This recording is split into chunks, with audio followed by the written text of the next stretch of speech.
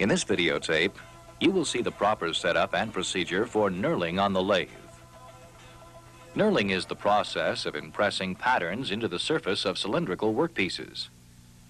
After viewing this videotape, you should be able to write down the safety procedures that are required in every machine shop, as well as the safety procedures for knurling on the lathe, write down the different types of knurling tools, and write down the procedures for setting up and knurling a diamond shape and straight pattern. When you are in the shop, you have to take some precautions that will protect you and the people around you. Wear your safety glasses. All jewelry should be removed. Roll up your sleeves and make sure your clothes fit close enough so they won't get caught in the machine. Also, you should never use a rag or a brush to clean the knurl while the workpiece is turning. The threads of the rag or the bristles of the brush could get caught in the knurl and pull the operator's hand into the machine. The knurling process produces either a diamond-shaped pattern or a straight line pattern on the surface of the workpiece. The diamond-shaped pattern improves the appearance of the workpiece and provides a better gripping surface. The straight line pattern is often used to slightly increase the diameter of a piece of work when it is to be press-fitted to another part. Along with the patterns they produce, knurling tools are also classified according to their pitch. The pitch is the number of teeth contained per linear inch on the rolls. The hardened steel rolls mounted in the knurling tool are made with 3 different pitches. A fine pitch has 33 teeth, a medium pitch has 21 teeth, and a coarse pitch has 14 teeth. The kind of pitch used will determine how deep an impression the rolls will make on the surface of the workpiece. A fine pitch will produce a shallow impression. A medium pitch produces a deeper impression, and a coarse pitch produces the deepest impression. Knurling tools come in different types. The knuckle joint type has a single pair of rolls. The revolving head type of knurling tool is fitted with 3 pairs of rolls.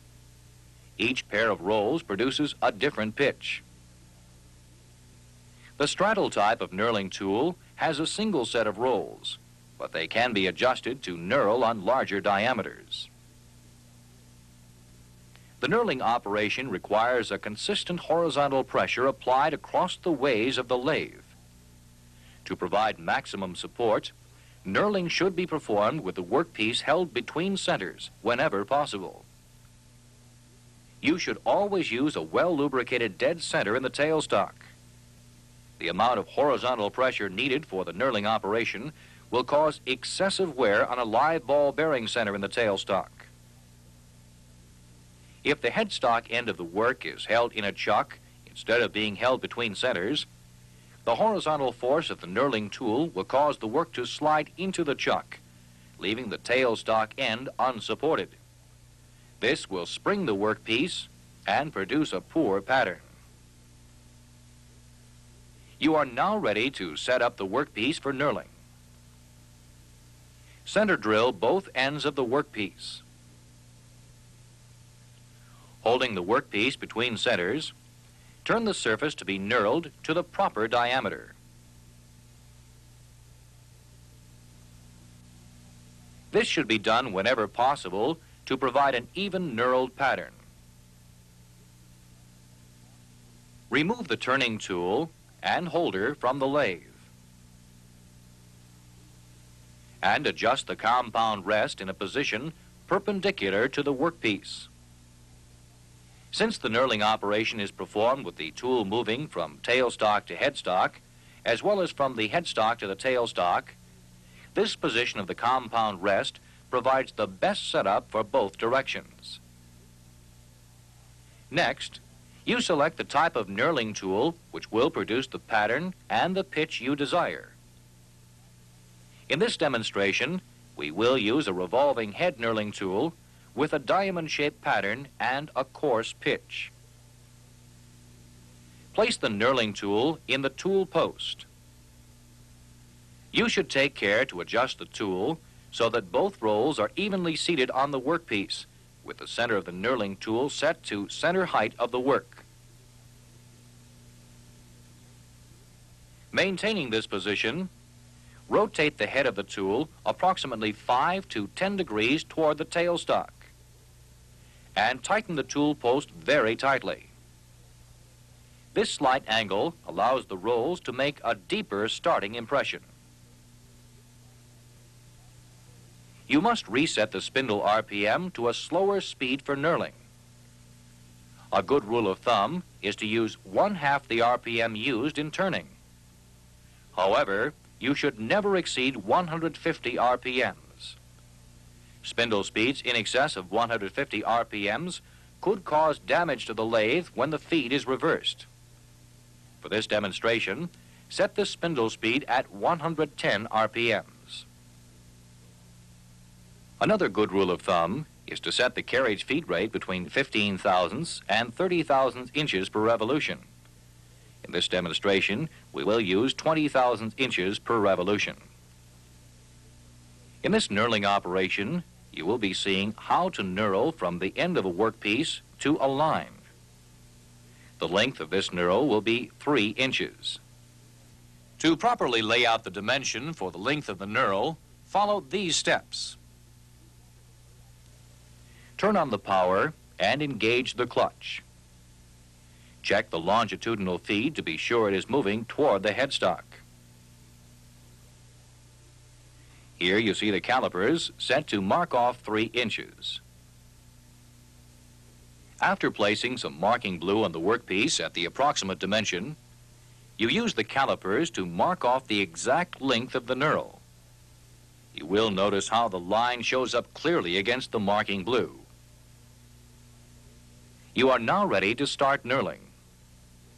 The knurling tool is set at the tailstock end of the workpiece. Place a few drops of cutting oil on the knurling surface near the end, and bring the tool in contact with the workpiece about 1/8 inch from the end. Use the crossfeed handle to force the tool into the workpiece. You will have to exert a firm, steady crossfeed pressure for the tool to work effectively. Engage the longitudinal feed and allow the tool to knurl for approximately 1/2 inch.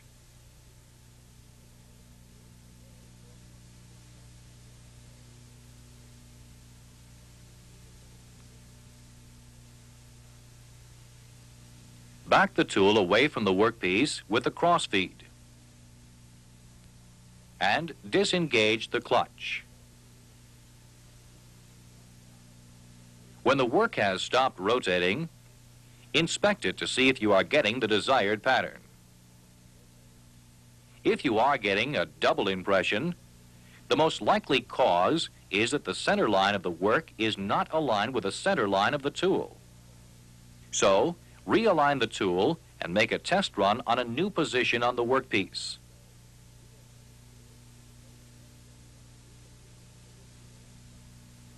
If the tool is producing the correct impression, move the rolls back into position with the crossfeed and engage the longitudinal feed.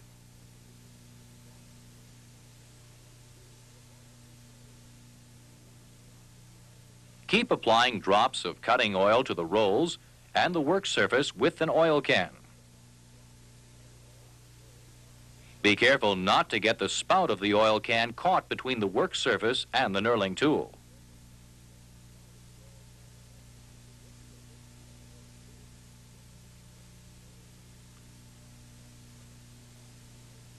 When the leading edge of the rolls reaches the line marked on the workpiece, disengage the longitudinal feed and back the tool away from the work with the cross-feed handle.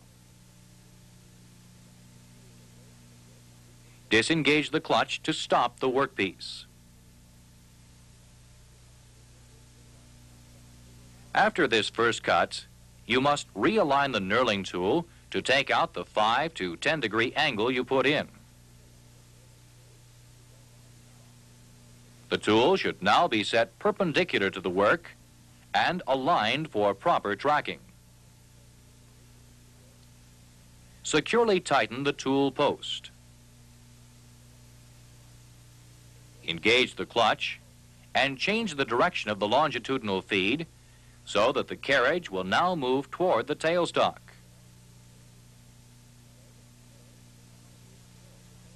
Slowly move the rolls back into the impressions on the workpiece with the cross feed, keeping the edge of the roll on the line marking the end of the knurl.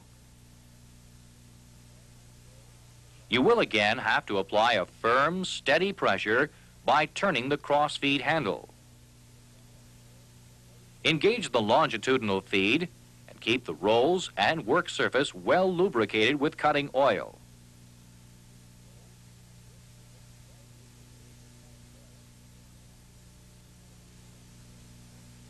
Continue knurling toward the tailstock until about 1/3 of the width of the rolls extend over the end of the workpiece. Then, without stopping the machine, reverse the longitudinal feed to move toward the headstock again. Apply more cross-feed pressure by turning the cross-feed handle.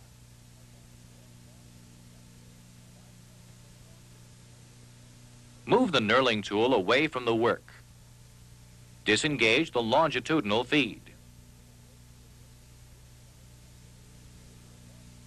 You should periodically lubricate the tailstock center. Readjust the tailstock center. And continue knurling. Allow the knurling tool to travel up to the marked line at the headstock end and again reverse direction. Keep increasing the pressure by turning the cross-feed handle. This process is continued until you have the desired impression on the workpiece. At this point, you disengage the clutch to stop the workpiece. And then, clean the impressions with a brush. The diamond-shaped knurls should have fairly sharp points across the entire surface. Here you see how a proper diamond-shaped knurl should look. When the knurling is completed, you will notice that the end of the workpiece is rough. Engage the clutch and use a small file to put a small radius on the edge. This gives a more finished look and prevents possible injury to your hand. The other pattern of knurling that you will see is the straight line pattern. This pattern is usually performed on the turret lathe, since it is generally used in the assembly of parts requiring a press fit. Here you see a straddle knurling tool adjusted to fit the diameter of the workpiece. You will use the same setup and operational procedures for the straight line pattern as you did for the diamond shape pattern. In knurling the straight line pattern, you will usually have to make fewer passes. Here you see a completed straight line pattern knurl made on a lathe. Let's review the material covered in this videotape. Knurling is used to improve the appearance of the surface of a workpiece. Diamond-shaped knurls provide for better gripping, and straight-line knurls slightly increase the diameter of the work for press fitting. Knurling tools are classified by types: knuckle joint, revolving head, and straddle. By pitch: fine, medium, and coarse. And by pattern: diamond shape and straight. Knurling should be performed between centers whenever possible. This method of holding the workpiece provides the best support to withstand the horizontal pressure applied by the knurling tool.